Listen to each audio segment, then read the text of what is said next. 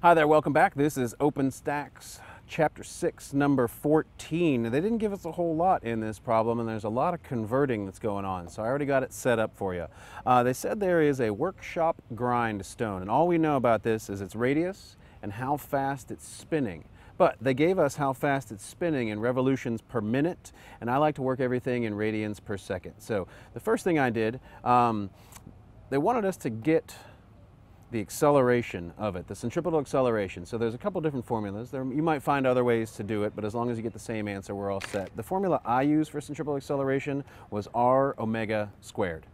All right, in order to use that omega, I had to put it in radians per second. So the first thing I did, I took the 6,500 revolutions per minute that they gave me, converted that into radians per second. Now to do that, I had revolutions on top, so I knew I needed to put revolutions on the bottom. One revolution is 2 pi radians.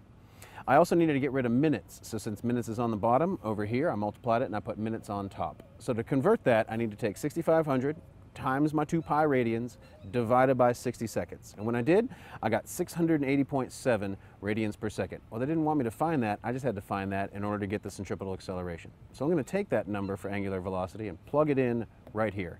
To get centripetal acceleration, I took r omega squared.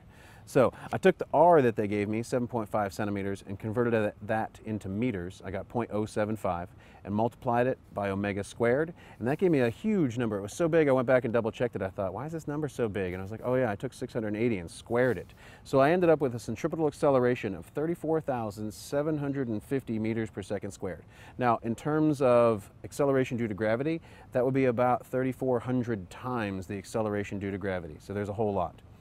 Part B, we needed to find the linear speed, also known as the tangential speed, of a point on the edge. So to convert angular speed into linear speed, I said V is equal to RW. Well, I already found, omega. I already found omega, plug that in right there, multiply by the radius, and it turns out that the linear speed of a point on the edge is 51.0 meters per second. All right, well, that's how you do Chapter 6, number 14. I'll see you in the next one.